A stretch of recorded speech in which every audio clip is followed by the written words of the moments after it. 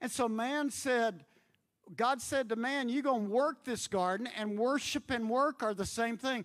You get out of sync where work is greater than worship, and you're going to get messed up. The two words are the same in the garden. How we work and how we worship should be one and the same. And then giving became so key. Remember when he threw them out of the garden because they didn't rule it right? He didn't curse man. He cursed the ground. He cursed the serpent.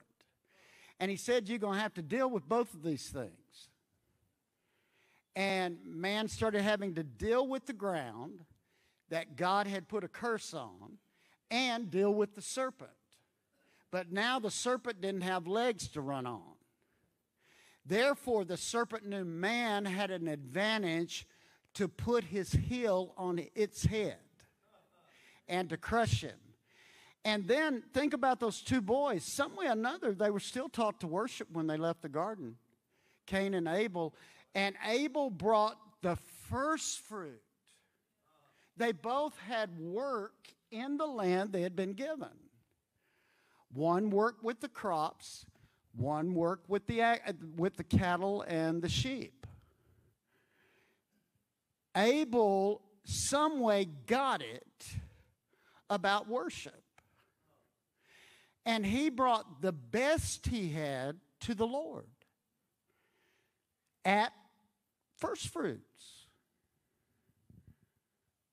Cain brought whatever he wanted to bring. And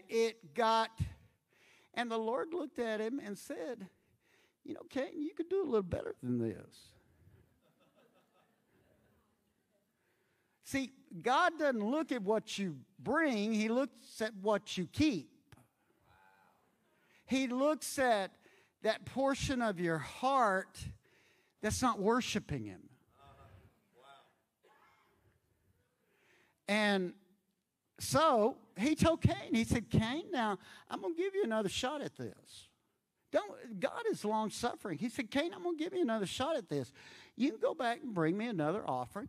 If you bring the best, I'll be just as happy over you as I am Abel.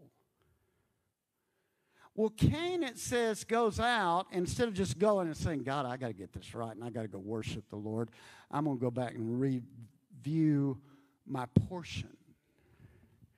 He goes out and starts talking to Abel, gets angry because Abel's got this favor on him, and kills Abel.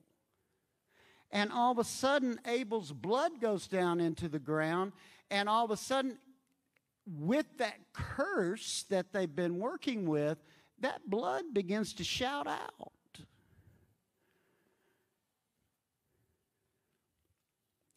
And Cain, remember what happened to him? He just wandered from then on. See, if you ever want to break wandering in your bloodline, lustful wandering, harlotry in your bloodline, all you got to do is just start giving. That's how simple it is. If you ever want to break greed in your bloodline, or covetousness, or, let me put it this way, second-rate mindset in your bloodline, all you got to do is just start giving. Wow. Giving will break it off of your blood, and then all of a sudden you'll start this divine reversal in your life. Before long, every place you're walking is responding to your blood filled with the glory of God.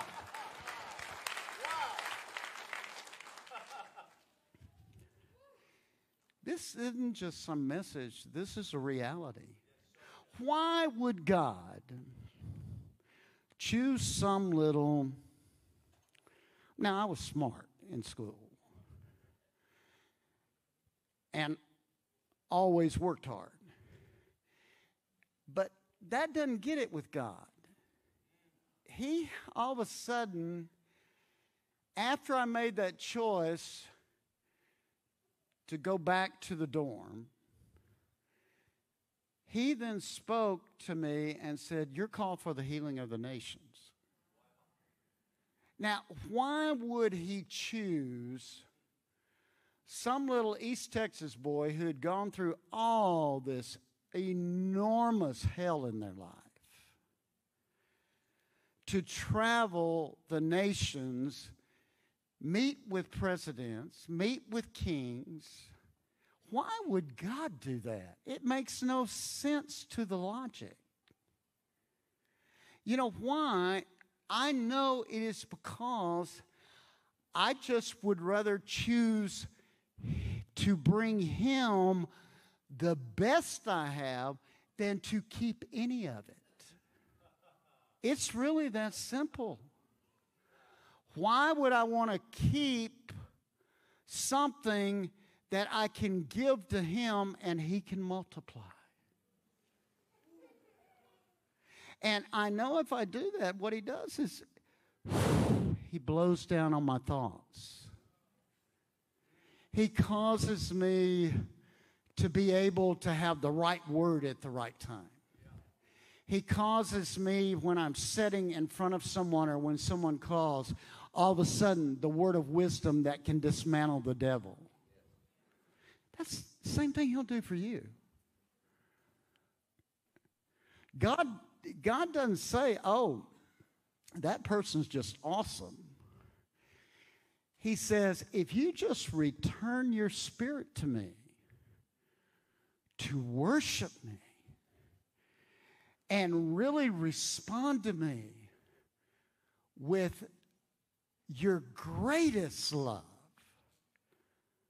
I'll give you every key you need at the right moment.